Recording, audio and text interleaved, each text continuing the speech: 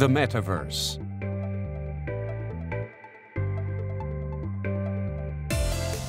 It's a world where people go online and enter a virtual realm as avatars and interact with others much like they do in reality.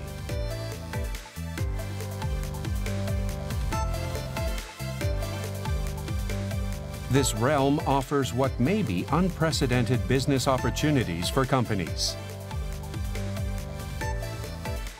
How will the Metaverse transform our lives?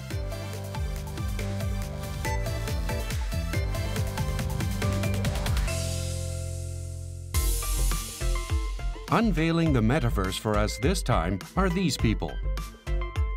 Metaverse expert Takeshi Yamada of Nikkei Innovation Labs, which researches cutting-edge technologies such as artificial intelligence and virtual reality.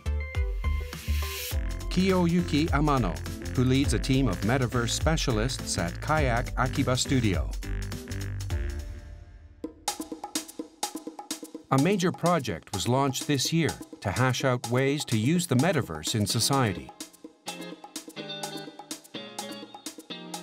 The Nikkei Metaverse Consortium comprises of members well-versed in this field. We report on what's happening on the front lines of the Metaverse and how it could transform society. Toppan is a major printing company with a 120-year history. What kind of future do they envision?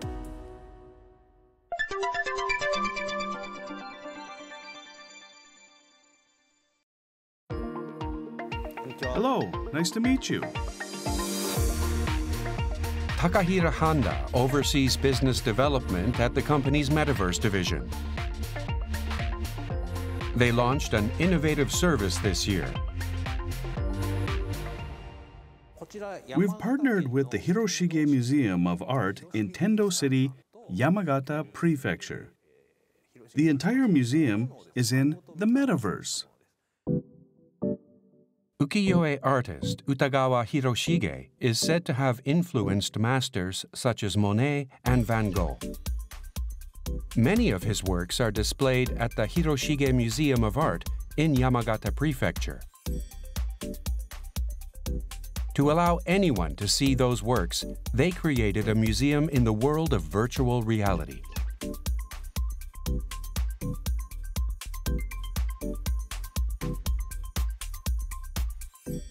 Shown are 33 works.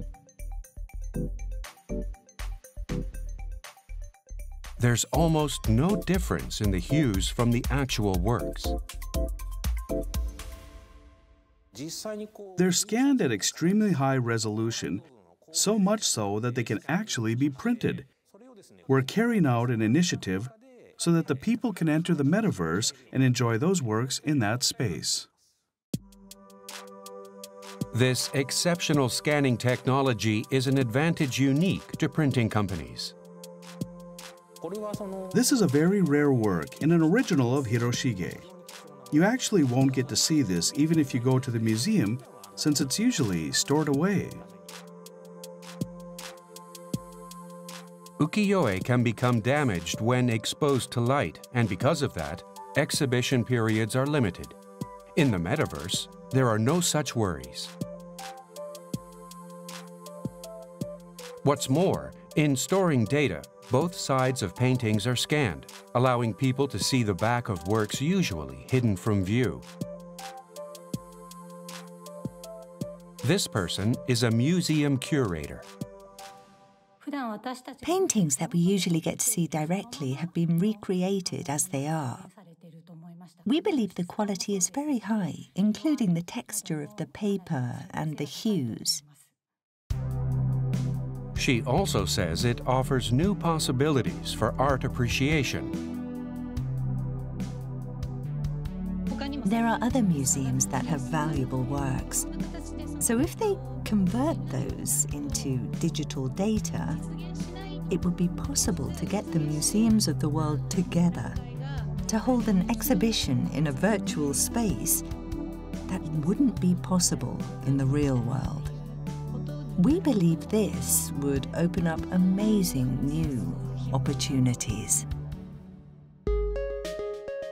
This technology is also being applied in the field of home fixtures. Lixil, an actual home fixtures manufacturer, is currently using a rendering engine that we developed. A showroom in the Metaverse. It can show how fixtures such as entrance doors will look on the house you want to build. You can see various combinations, such as the colors and materials. Customers can check the designs and sizes as well as textures in a virtual space. In the future, they say it will become possible to get a feel of the atmosphere of a home before it's actually built.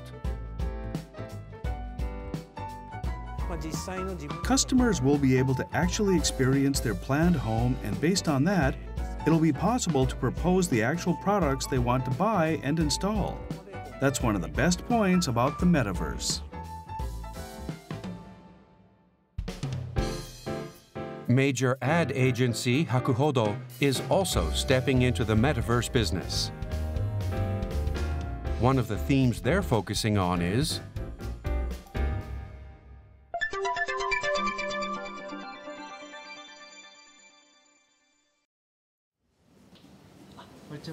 Hello. Shinpei Miura is with Hakuhodo DY Holdings, which is researching the Metaverse. I'd like to introduce you to what we call Jibun Runway, a virtual fitting room service utilizing 3D avatars. Jibun Runway is an app developed by Mr. Miura and his Hakuhodo XR team. With a full body scan using a specialized machine in just 20 seconds, a realistic avatar that looks just like the user is made. Once ported to a smartphone, users choose the clothes they want to wear. And 6 different versions of the user wearing the selected clothes walk on a runway. You come walking wearing the different clothes, so you might discover clothes that you may never have chosen actually look good on you. We're designing this as an experience that will lead to a rediscovery of your own individuality. They say the spread of this technology will usher in a future where people will be able to try on clothes without having to go to shops. Realistic avatars have the potential of changing society. Mr. Yamada, what do you think about that possibility? We at Nikkei are also carrying out research and development into technologies related to avatars. And Ms. Sato, I'd very much like to actually show you how far AI-based avatar creation has come today. I've brought the actual avatar today. Would you have a look? Wow. Wow. This is... An AI avatar created from a video of about 10 seconds taken of Ms. Sato.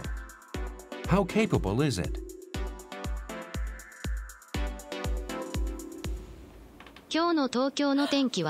Partly cloudy. The maximum temperature will be 18 degrees. The cherry blossoms are in full bloom. However, be careful as pollen tends to scatter.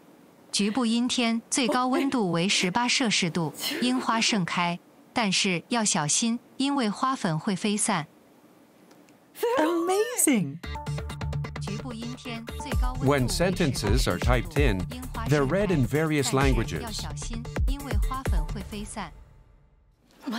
Why did you develop an AI newscaster like this?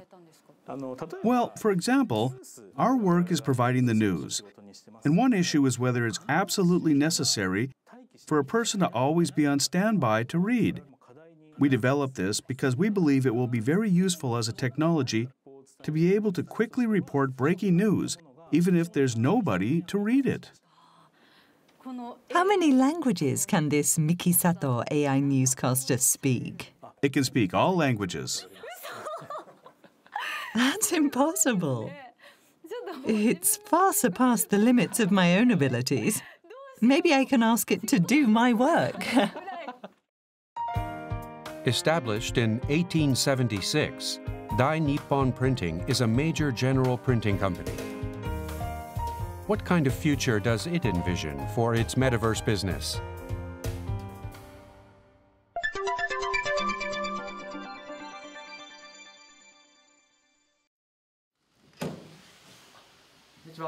Hello. Hisashi Miyakawa is involved in developing the company's metaverse business. We at DNP are putting effort into building a town using a metaverse called Parallel City. Parallel City is a business they launched last year based on a concept of town building. We are creating a metaverse that functions in tandem with the real world, and we're carrying out a number of experiments to find out how it can be used. This is a virtual space recreating a park in Shibuya three-dimensionally. It's been faithfully recreated based on actual maps and building design data.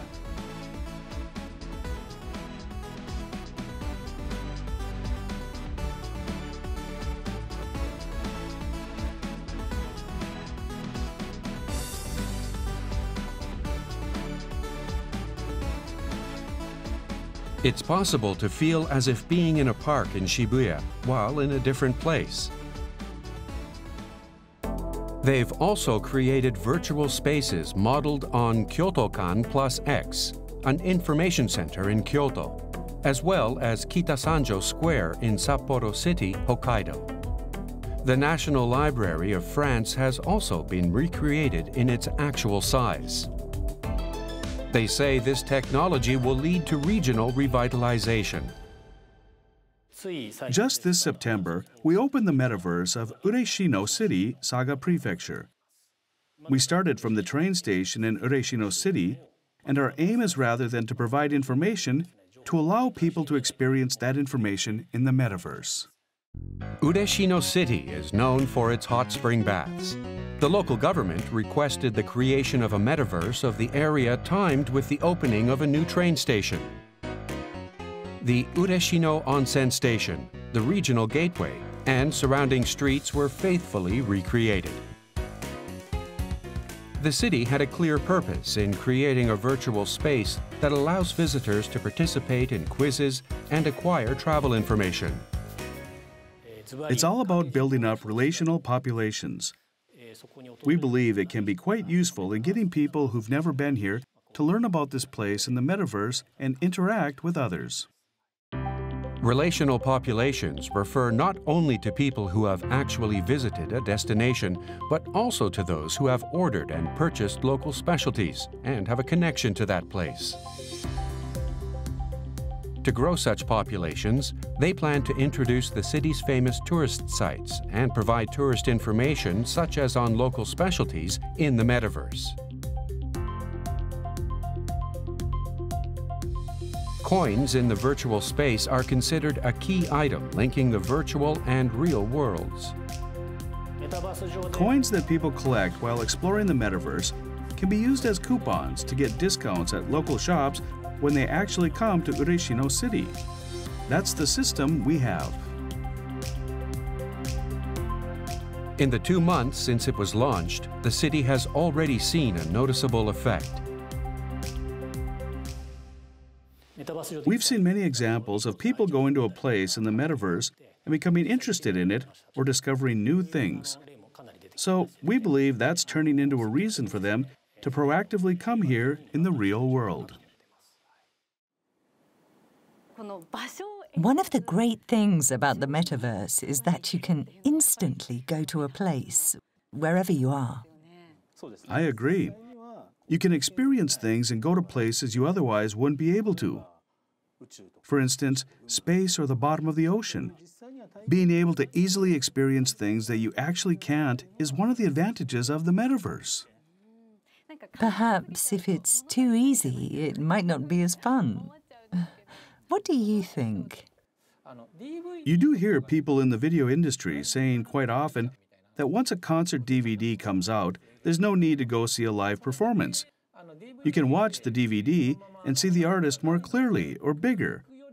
But we don't think that that meaning of actually going to a place is lost. We believe that there will undoubtedly be advantages to real experiences, as well as advantages to virtual ones. PwC Consulting provides corporate consulting services. In recent years, they have been focusing on supporting companies in the metaverse. And what they've come up with is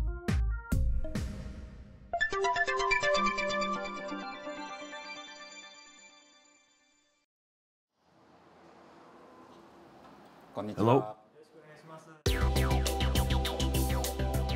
Takayuki Nagashima is a consultant in the utilization of advanced technologies. We believe utilizing the metaverse has the potential of significantly impacting how we communicate day to day in our work. This year, they carried out a large-scale practical trial involving its 3,850 employees.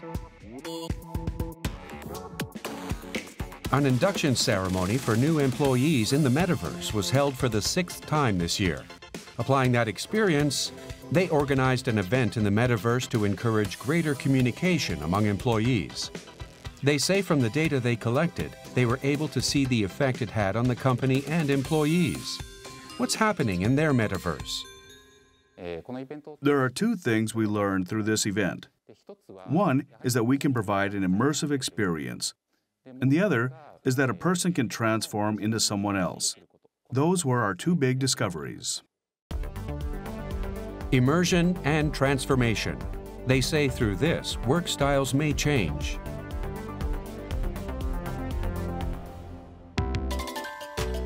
First, the possibilities born from immersion. You wear VR goggles and engage in communication in that space. We can provide the environment to do that. So, in a way, you're forced to communicate and can concentrate. This is the result we've seen. A key point is enhancing concentration. In a remote meeting, there are cases when participants do unrelated work out of sight from others and are unable to concentrate. But they say they now have data showing that in the metaverse, people immerse themselves in that world and their concentration is enhanced. Next, transformation. A key point is the forging of interpersonal relationships. For example, you have a one-on-one meeting with an executive and feel a bit of pressure and end up reading between the lines. It's something that I think happens quite frequently. But with these avatars, everyone transforms into someone else so that even when you talk to managers, that psychological obstacle is removed, and it becomes easier to communicate and draw out honest opinions from the other person. In reality, it may be difficult to speak frankly to one's boss. But if that boss was a cute-looking avatar, the conversation may be more freewheeling. The metaverse has the potential of improving the atmosphere in the office. PwC Consulting plans to incorporate data from these trials to support metaverse businesses. Metaverse is comprised of the words meta, meaning beyond, and verse, the universe. It's a new world with a scale that's as grand as it is promising. What kinds of social issues will it help solve, and how will our lives be transformed as a result? The answer will arrive in the not-so-distant future.